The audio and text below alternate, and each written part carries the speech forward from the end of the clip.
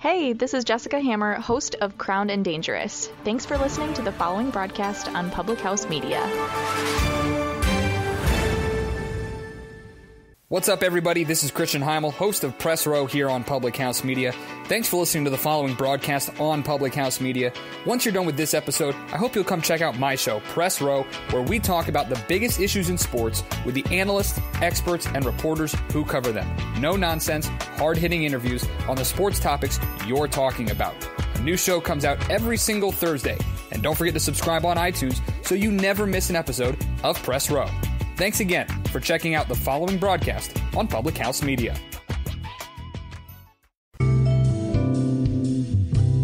Shut up and pitch, said the baseball coach. Shut up and stitch, said my grandma. Welcome to Completely Serious. That catchphrase was submitted by Mooby Betts. Mooby Betts says he's a short-time listener, first-time catchphrase submitter. So thank you, Mooby, for your contribution.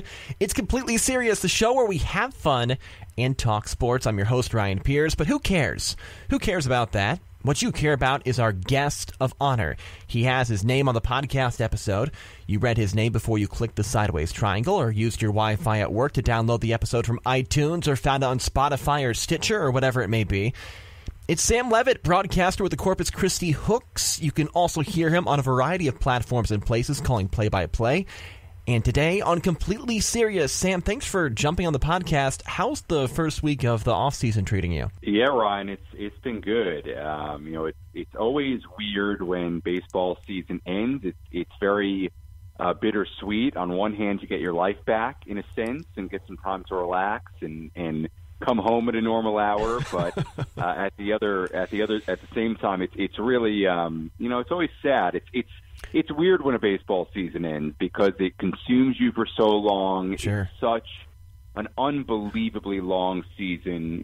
We really spring training starts in February, and we head down there. We start talking to the players and talking to our manager, and it really starts, in the winter. You really get in that baseball mode, and then it ends very quickly, especially in the minor leagues when you lose and or the season just ends, or you lose in the postseason like the Hooks did this year, and everybody heads out within the first 24 hours. They go home and they get on their way. So it ends very quickly for a year that's very, very long. So it's always very bittersweet, and but it's been good. Get to watch a little TV and eat dinner and cook a little bit, so I can't complain. I feel like this might be a question you ask somebody who just came back from a third world country. What's the first thing you do when your season's done, you get back home? What's the first thing you go to? I think number one, the first thing I do is I go grocery shopping. So, that's I will be honest, and hopefully my parents aren't listening to this, but I do very, very little cooking during the season. There's just not a lot of time for it, and I'm not the best food prepper or planner or anything like that. So the first thing I did after our season ended on Sunday was on Monday I went food shopping and bought some food and started cooking a little bit again. So that's like the number one thing. I don't know if that's specific to me or if other broadcasters find a way to cook and make healthier meals, but that's the first thing I do is I go to the grocery store and start cooking again and start eating a little bit better. The Hooks play their games at beautiful Whataburger Field. Even though baseball's done, like many ballparks, the field and the park is going to have some exciting stuff planned over the next few months. Heavyweight boxing in September. Snoop Dogg, I believe, as part of his Puff Puff Pass tour, will be there in December. I'm assuming you'll be at those shows potentially, or maybe get some free tickets. Yeah, you're going to them. No, I know. I'm definitely going to be at boxing and helping run that event and doing some different stuff for it. Yeah, it's going to be really cool because I think one of the goals for the Hooks this off season was to really ramp up the number of events we had at the ballpark throughout the course of the year. It's a premier venue. It's a beautiful venue, like you said, for baseball and really a lot more. They've had tons of concerts there and events there since the ballpark opened, and I think they really wanted to get a lot of events there this off season. So it's going to be really cool, to have boxing at a baseball stadium. They've done it once before in the history of the stadium, and then to have a concert and that there might even be more during the off season. So it's going to be cool.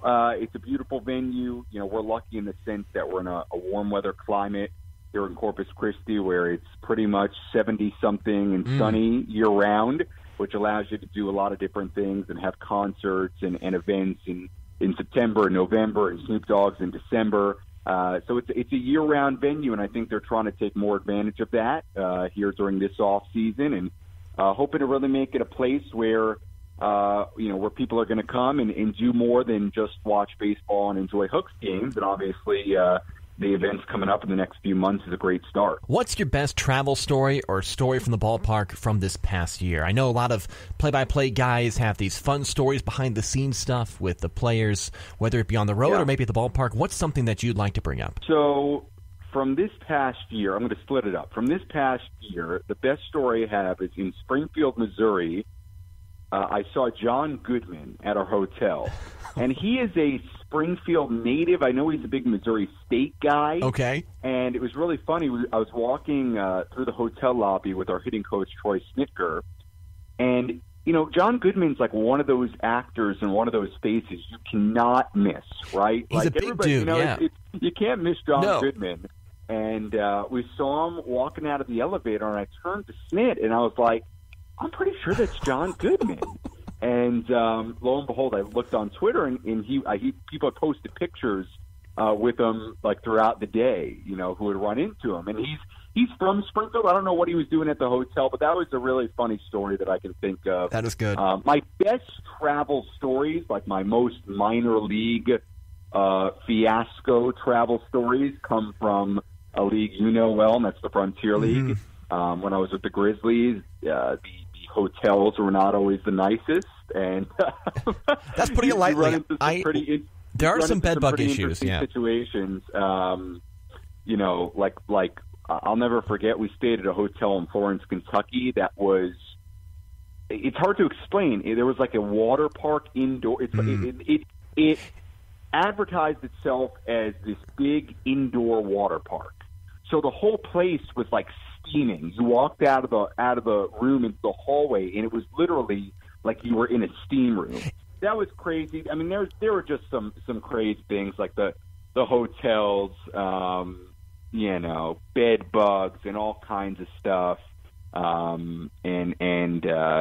just funny stuff on the bus. And we had a great staff there with Bill Warren and Randy Martz, and there were just some crazy stories in indie ball and crazy things you would hear about some of these hotels. I mean, I had a great time, and it was fantastic. But you have guys there who are, just trying to keep their careers going, and the lodging isn't always the nicest, and you run into some pretty crazy and weird scenarios at some of these hotels. So that one in Florence, that was one I can think of. I remember that hotel pretty well. I know what you're talking about with this steam. It felt like you'd walk into a sauna filled with chlorine. Yeah. If that makes sense. Like a chlorine. Right. It was weird because the rooms themselves, if I remember right, the rooms themselves were air conditioned. That's a benefit. Then you literally walked into the hall, and it was like a sauna. It was just crazy.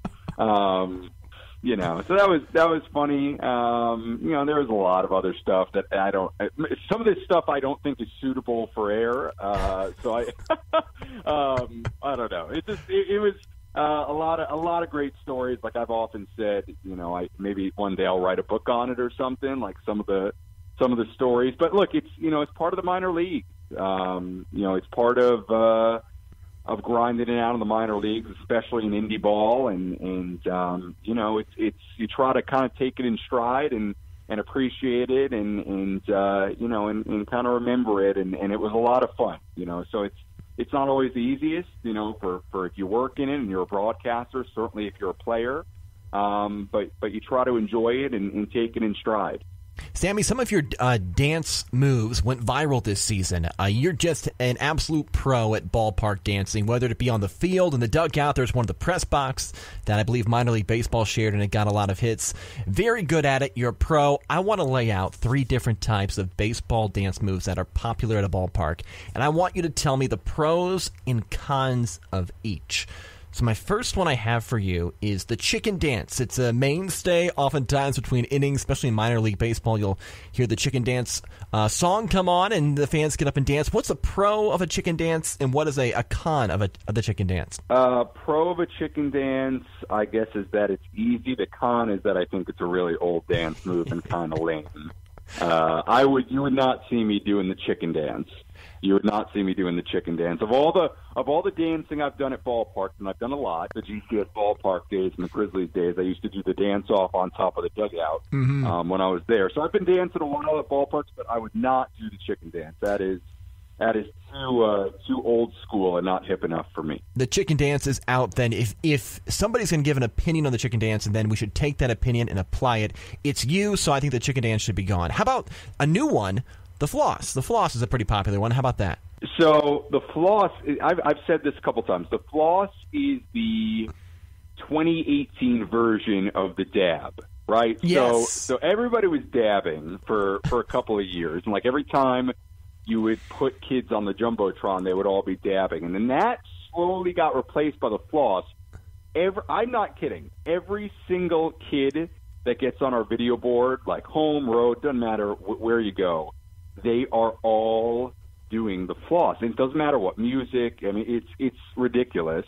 So that's the pro, is it's very popular. The con is that it's very, very hard. Like I had a pregame show we did this year where I took some kids out of the stands and they were doing it with me and like kind of teaching me how to do it. And I find it extremely hard. Mm-hmm. Like, because you have to really move your hips and like your arms simultaneously in opposite directions.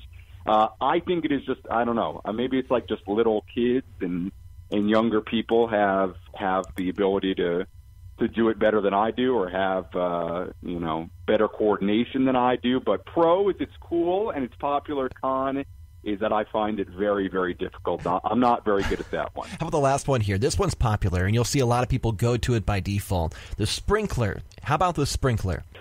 Sprinkler. Not my cup of tea. Okay. Not my cup of tea. Again, a little old school for me. I like to keep things a little bit fresher. Like I like to stay in the trends and. Like when the Soldier Boy was popular, You're I on was it. Nat on the dugout, Yeah. and so I'd like to stay with trend. It's a little too old school for me.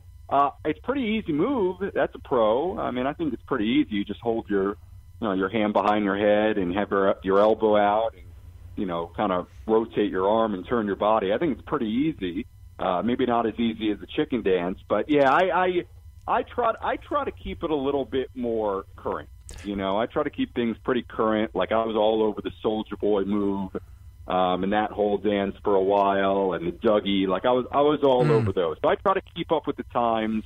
If you're going to find me dancing on camera at the ballpark, and the chicken dance and the sprinkler are a little too outdated for me, a little too old. Are those two of your favorites then, Soldier Boy and the Dougie? Or is there one that you like the most?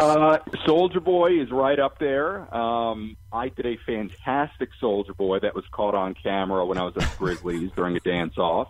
The Dougie I'm not nearly as good at. Like I was really, really good at the Soldier Boy, especially when I was in high school. Dougie I'm not as good at. But yeah, Soldier Boy is probably number one. I do a really good worm, which I've done on the dugout before too. That's a famous one. So I'd probably yes. put those. Yeah, I'd probably put those top two: the Soldier Boy sequence and the worm would probably be the top two. Sam, you've been on many road trips. Let's say you're going on a 9-gamer, 3 straight series away from home. What is one item you can't live without on a road trip, and why? So it's actually an item that I did not have before this year, and Okay. I only realized this summer how vital this is. And I don't know how I survived without it, but I bought this little clothes steamer that has been the best item I have ever purchased. It was like $15. I don't even remember where I got it. It might have been Target or something like that. And it is amazing. You just fill it up with water, you flip it on, there's an on switch, and you let it sit for 2 minutes. It starts steaming. You can hang anything. I mean, it will steam anything. You just run it up and down the clothes, and it will get anything out. I've had super, super, super wrinkly stuff come out with enough effort and patience to do it properly. And it is a lifesaver. I mean, because you'll pack your bag, you might be away for, a week at a time, Sure. 7-8 days. And you know how it is when you pack your bag. I mean, things get wrinkled super, super easily, especially, khaki shorts and pants and stuff like that. And it has been a lifesaver. I don't know how I ever did road trips without it. I honestly, I forget even the road trips. Like, I use it at home all the time. I was going to say, that's... I'm not very good at doing laundry. My laundry always comes out wrinkled, okay, after I put it in the dryer.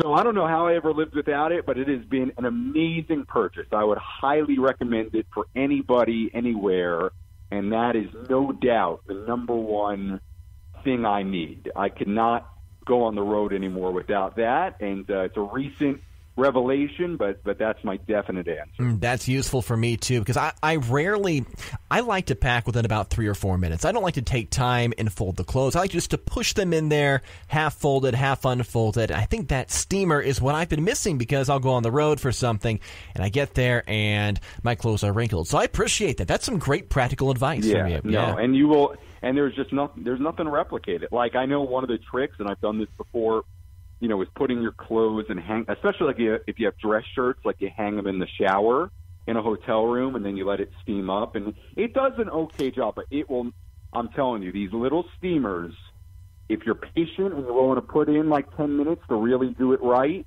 you will be very happy with the result. It is a must. Fantastic. The President of the United States gives an executive order saying one thing must be changed about baseball, and he puts you in charge of a committee to change that one thing. Sam, what would you change about baseball if you could?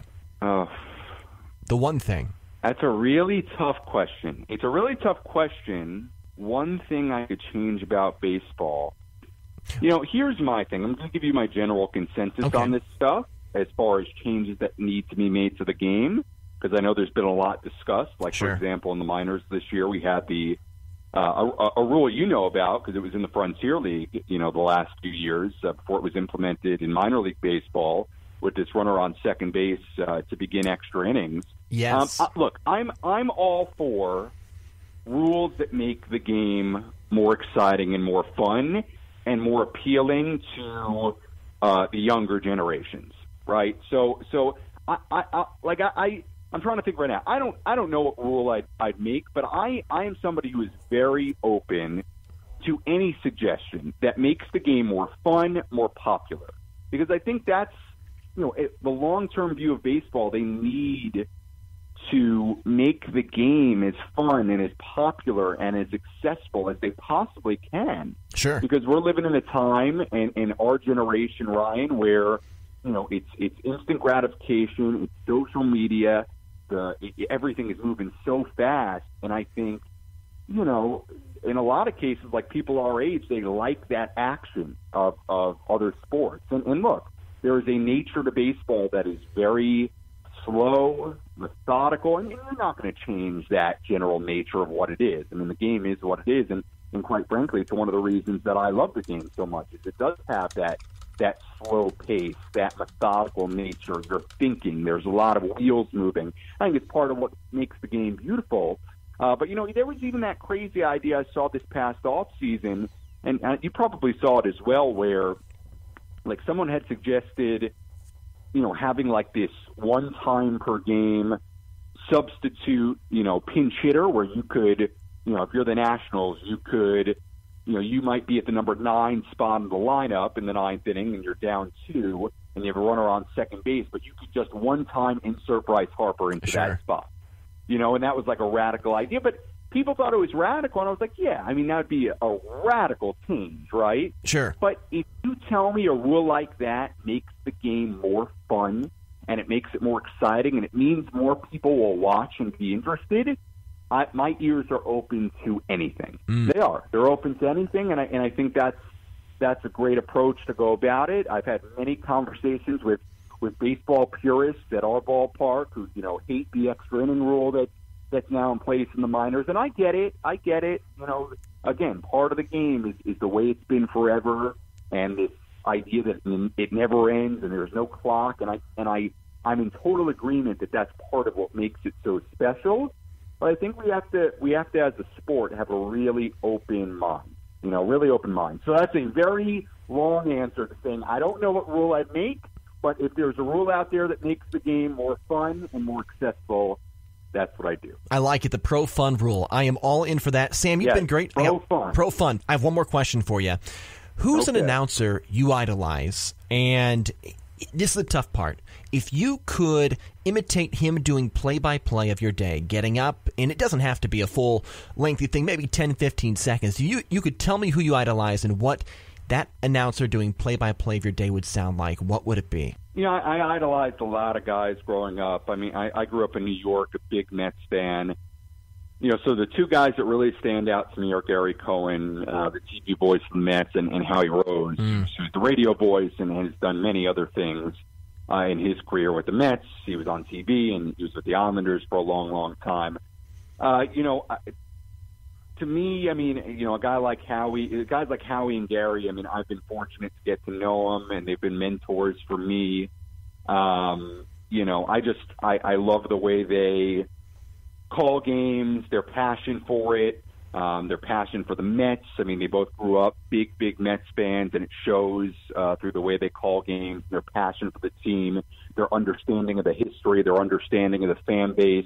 And I think they both do just a remarkable job calling games with the right energy and the right description. So if one of those guys called, my day, I mean, it would be how they call baseball. It would, it would be descriptive and colorful and energetic and and very thoughtful.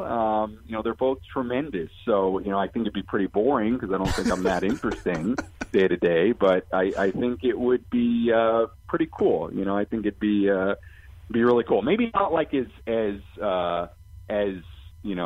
thrilling or dramatic as if like Gus Johnson was calling it. Like I've seen people tweet a lot like I wish Gus Johnson could call grass growing. So it'd be a little bit different than that. I don't know that they're the same style, but those are the guys I grew up idolizing, and they're just tremendous broadcasters and people, and I've been lucky to get to know them. And if they called my day, I mean, it'd be pretty cool. Very cool. It'd be interesting. So that's my answer. Awesome. Sam Levitt with the Corpus Christi Hooks broadcaster there, does a lot of great work, and then do a lot of great freelance play-by-play work as well. Sam, where can people find you on the internet, Twitter, everywhere else like that? You can find me on Twitter and Instagram at Sammy Lev, SAMMYLEV. Website Sam Levitt, that's Sam LEVITT onair.com. SamLevittOnAir.com, and that's where you can find me and my work and all that good stuff. Awesome, Sam. Thanks a lot for jumping on the podcast. We really appreciate it. Great job. Hope to chat with you soon. That has been Completely Serious on Public House Media. We'll talk with you in about 2 weeks.